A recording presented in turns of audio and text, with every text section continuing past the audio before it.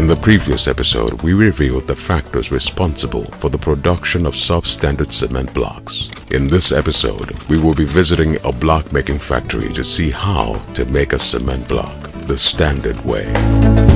Every industry and profession abides by a set of rules, guidelines, and standards that ensures best practices in all of its operation. In like manner, there are rules guiding the making of cement blocks. Therefore, we will be exploring these simple basic rules. First things first, storage is key. It is important to pay attention to the storage of all the production components. Cement should be stored on a raised platform in a suitable weather-tight condition building.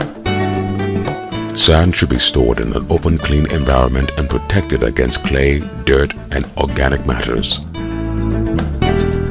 Water should be stored in galvanized steel or plastic tanks.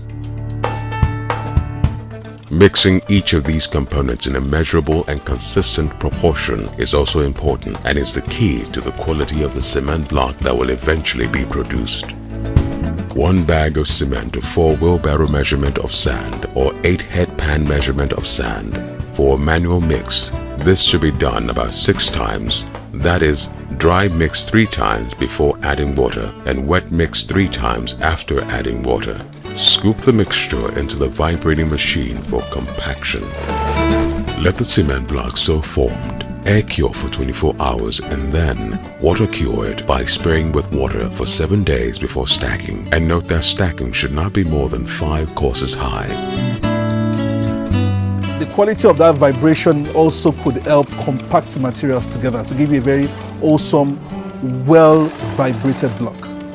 Now, once it's been produced, you need about 7 days of cure, of continuous wetting of water with it, so that it gradually gains strength until you get to a point when it gains full strength.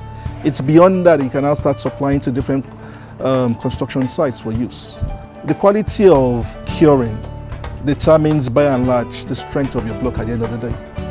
So if you know you are going for the best quality, then it's important to adhere to standards.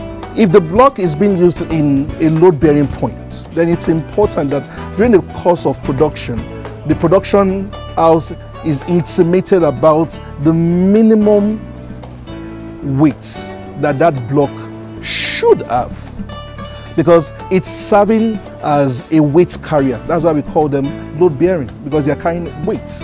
Now, there are areas that you could lay the blocks that more or less that it's not load-bearing, so you're not so particular about it.